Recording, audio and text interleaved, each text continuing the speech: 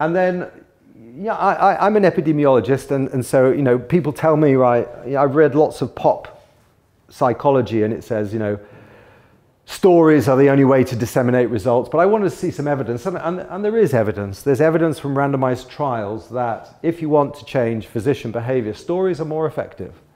So this was quite a large randomized trial, 20,000 patients, and they wanted to get physicians in the United States to stop, to give opiates. They weren't giving opiates because everybody was worried about addiction, but they had two ways of persuading them to have behavioral change. They told them stories, and they told it in the usual way, and if they told them stories, they were much more likely to change behavior, much more likely to visit the site and want to know more information.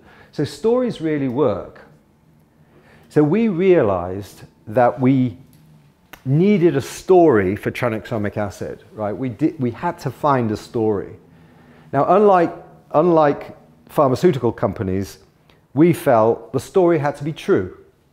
You know, we wanted to tell true stories about treatments rather than, you know, made up stories.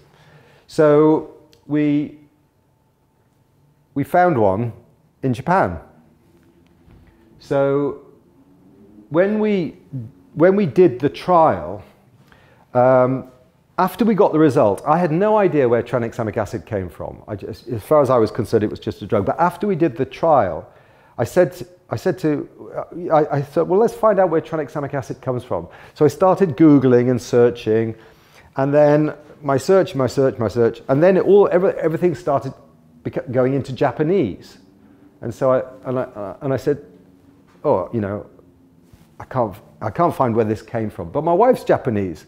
So I said, will you investigate this? And so she started searching, and she found out that the drug was invented by a husband and wife couple called Shosuke and Utaka Okamoto.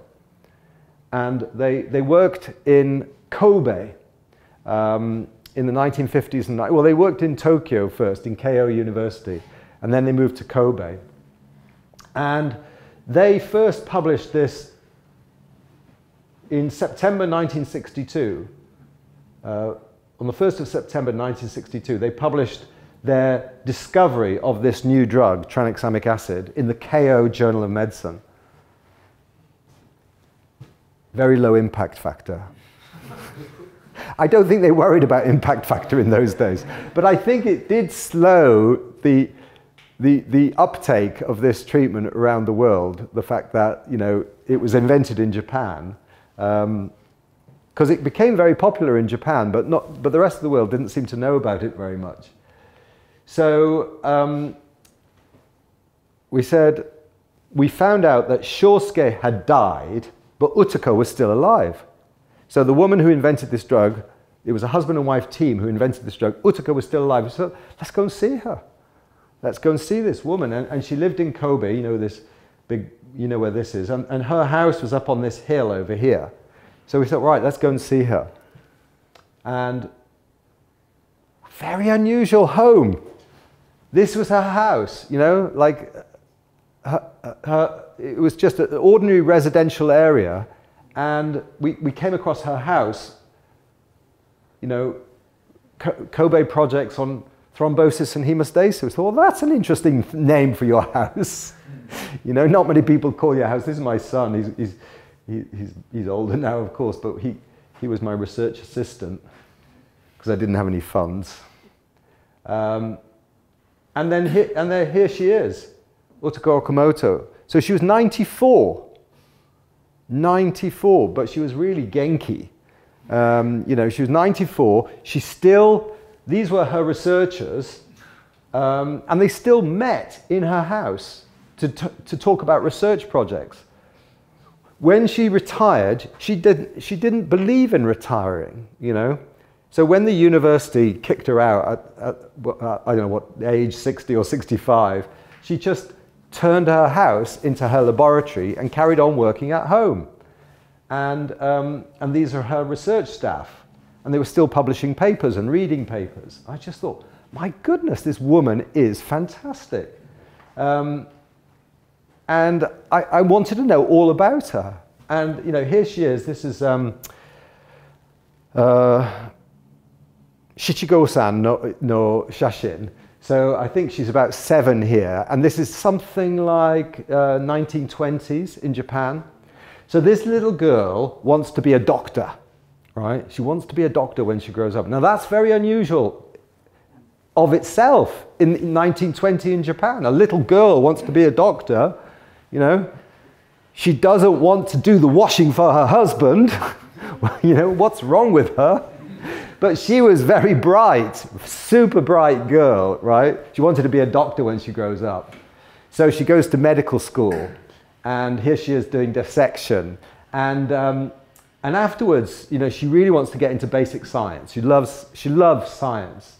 So this is her in her laboratory, and that's her husband. So she marries another researcher, and they're working together in the laboratory. That's their daughter, right? So in those days, there was no childcare. So they brought her daughter to the laboratory with her. She told me an interesting story that the daughter was in a bassinet, you know, a little cot on the floor, and she nearly killed her daughter because she was making a poisonous gas on the bench, and the gas was heavier than air, and it rolled off. And it rolled off onto the floor, and then the baby started going red and crying and, you know, and looking like she was in trouble. And so she managed to rescue the daughter. The daughter's okay, but strangely enough, she's an anaesthetist now in Tokyo. So no, she lives in Kyoto actually. So she told me about her objectives, and they decided they had 3 research objectives: to outperform global standards, to avoid current trends, and to find an effective treatment for postpartum hemorrhage. So I thought, wow, that's fantastic, because outperform global standards in post-Second World War Japan, right? So Japan had just been 2 nuclear bombs, you know, everything in ruin, and they didn't want to be the same as the world, they wanted to be much better than the world. And avoid current trends. I like this one. I really try and take this advice in my work, is that when everybody's looking at something, medical research is very about fashion. So everybody's, you know, gene editing, you know. While everybody's gene editing, go and do something else, because it's much easier to find something where everybody is not looking at the same thing. You know, they're much more likely to miss something over there. So she recognized that, avoid current trends. And they were very interested in finding an effective treatment for postpartum hemorrhage, because at that time, Japan was like, you know, South Asia, Africa. You know, women had their babies, started bleeding, and died. Now they don't. You know, they've got much better nutrition, much better healthcare, but in those days it was much more difficult. So she had these, so here she is doing research on a laboratory animal, I think it's a dog, and this is the family. You would feel very insecure being the family dog. You know, you feel very nervous. Kincho, you know. You feel very nervous being the dog in that family, but actually the dog was safe. This dog was safe, at least. And they got an award. They won awards and things, and you know, they were nominated for a Nobel Prize. They didn't get one. There's a time capsule. I don't know if you know about time capsules, but there's like, at that time, people were like gathering things together that represented the sort of major discoveries of humanity, and then they bury them in the ground in the hope that, you know, in 200 years people would dig them up and see, you know, what was humanity doing 200 years ago. Well, tranexamic acid is buried in one of these, in Osaka, in one of these time capsules. And we gave her a certificate on behalf of the crash collaborators for making this invention that seemed to be so effective in trauma. And then we realized that this woman was the story we were looking for. You know, that this woman's life was really incredible.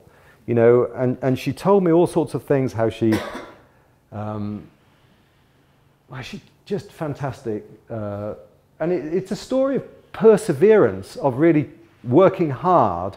So, she, you know, all through her life, you know, from 7 to 97, 100 years of work, and then we find this effective treatment for trauma. At that time, I said to her, we've got this great treatment for trauma. She said, I don't care about the trauma. Well, I do care about the trauma, that's great, but what about postpartum hemorrhage? Why haven't you tested it in postpartum hemorrhage? We decided that she was our story, and it was a story about perseverance. It's a story about, you know, just continuing to try and try and try all of your life. We did other things. We made manga.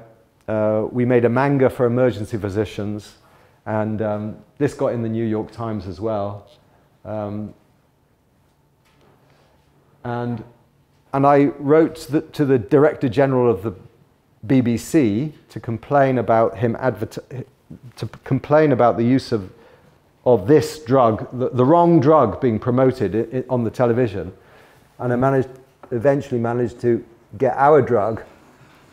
Joseph's teenager with febrile arterial statin. He's lost a lot of blood and he'll need a unit of ONH straight away. Right, okay. One got a bit.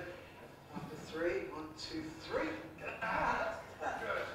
Right, you heard the man. Let's get 2 large boraxes and give him 10 of morphine. Let's get the blood up in the rapid infuser and give him a gram of tranexamic acid. So we've finally got tranexamic acid onto the television.